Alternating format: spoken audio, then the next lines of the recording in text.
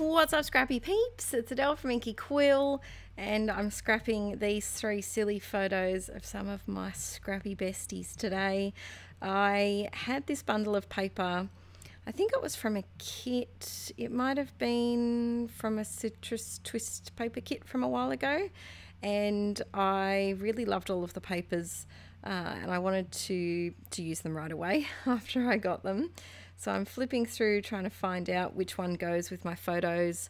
It's going to be a 12 by 12 layout today, and I knew that I had a lot of the real estate of my layout being taken up by this massive photo strip, I guess you could say. But I didn't know which paper exactly I wanted to use, because sometimes I find that if I use a busy pattern paper background for a 12 by 12 layout, it just gets a little bit too overwhelming. So I've picked these 3 that kind of go with the colours of our jumpers. This photo was taken in winter a couple of years ago, and my beautiful friend Lauren, who has a YouTube channel, you should check her out, Lauren Hender. She's wearing a beautiful like pinky jumper. I've got a corally coloured one, and so I wanted to pick up on those kind of colours here. I've got this diamond, I guess you'd say a diamond patterned background paper, and it's one that I think that I would struggle with if I was just using a single photo, because there's just a lot of diamonds, and for me, diamonds and hexagons are mates, and they're both in the category of shapes that I'm not particularly fond of. I'm stars, yes, give me all the hearts. Woo, circles, throw them my way. But diamonds and hexagons, they have a few too many points and angles for me, and I do find it difficult to work with them. So this was a good way to kind of cover up a whole lot of the diamonds with my photos. And because the photos are so, busy, there's a lot of us in the photos, so there's a lot to look at. Your eye doesn't go towards the angularness of the diamonds in the background. I needed to add some sort of texture to my page though, so I've got a strip of double-sided tape, and I'm concertina folding some tissue paper very, very fast. I'm not doing it this fast, I've sped it up because it is quite a bit fiddly to do. And of course I ran out of tissue paper, so I just grabbed another little bit there.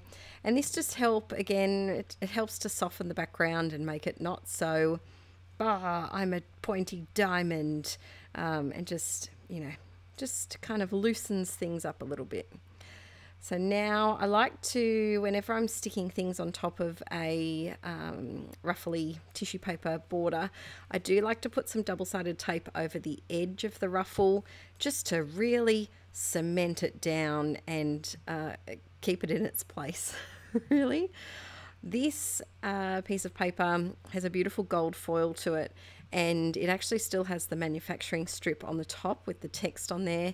It has a hole punched in the center of the manufacturing strip where it was hung on a shelf at the shop, but with the tissue paper behind, you can't really tell, and I figured if I could tell once everything had been stuck down, I could always stick some sort of embellishment over the top of it. So that's another reason why I like paper pads, because you get the full manufacturing strip, whereas if you buy single individual double-sided sheets of scrapbook paper, quite often the manufacturing strip is all the text and you don't really get as much pattern. I've got a pack of florals from Pink Fresh, and I'm bumping some of them up on floral just to give it a little bit of extra something, and I'm just keeping a little cluster down the bottom left there. That camera that I just pulled in is a cut apart, and I have tried to put that camera on so many pages. You may have seen it pop in previous layouts. I think I've probably tried on 10 pages or so, and I just can't seem to figure out what to do with it. But it just stays on my desk. It just hangs out, and one day it will get used. One day. I've got this sticker sheet from a older Cocoa Vanilla collection from several years ago. It was a birthday themed one, and these photos were taken at a scrapbook retreat. It was no one's birthday, but there's quite a few stickers on there that can be used just for everyday occasions, like this camera and this little pink, is it called a rotary circle or a spiky circle? I don't know what it's called, but I just bumped those up on craft foam just to kind of give them a little bit of extra attention. And then I am adding some glue. I tried double-sided tape to, I've got foam. I've got foam on this heart. I am adding glue because I've had a bit of bad luck with these hearts recently, just falling off. I think some of them got sun damaged in my craft room. So I've got 2 little clusters at the moment, and I always like to do my clusters in either a triangle or a diagonal. So I've got that bottom left-hand bit down there with the flowers, and where I'm just adding this camera, which is just so perfect for this photo. It says "we just click," which I think is quite fitting because, you know, we've got a little scrappy crew and we're scrapbookers, so we take a lot of things with photos. We take a lot of photos with cameras. Words aren't working. So I pop that on top, and then of course, why not add a little heart? Maybe, possibly, adding some extra glue. But this was just a fun page where I wanted to keep the color palette quite simple, and the photos, like I said, they've got so many people in them, and I really wanted the attention to stay on the photos. And even though we are wearing quite a few, there's a bit of yellow in there, there's some blue, there's lots of black, I did want to keep the colors to basically just be pink and blue. There is a touch of green on that stripy paper up there, but yeah, not do too many hectic colors. I've got this pack of puffy titles from, I think they're Pink Paisley, maybe. And I think I bought 3 packs of them because I love them so much. So you've probably seen them in a whole lot of layouts because I've been using them a lot. But I just put that lovely there because all of these girls are very, very lovely. And then I'm adding some journaling with my Uniball Signo Broad white gel pen. I added it so super speedy. I'm also trying to figure out what title I want. I really liked that Happy Day that's on this birthday themed thickers pack, and I was very tempted to use it because it was the right color. It was like a pale turquoise, but I did feel like it would have blended in a little bit too much, and I kind of wanted a title that was a bit bolder, and I just thought a darker title would work out. So I'm trying to figure out all of the titles that I wanted to do either didn't have enough letters, or it was too long and it wouldn't have fit across.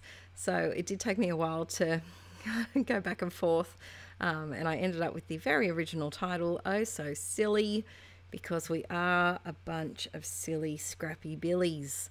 Then I needed a bit of journaling, so I'm trying to find out if I wanted to do a label, and then I got distracted by a sticker. Next door's dog. Peeps, if it's not the lawnmowers, it is the canines in my neighbourhood at the moment. I have tried to film. Today I had 8 voiceovers on my to-do list, and I have managed to film 4 because I've had to take quite a few pauses in and out. But alas, we will get this one done. There's 2 more minutes. Let's see if the dogs in my neighbourhood can stay nice and quiet for a little bit.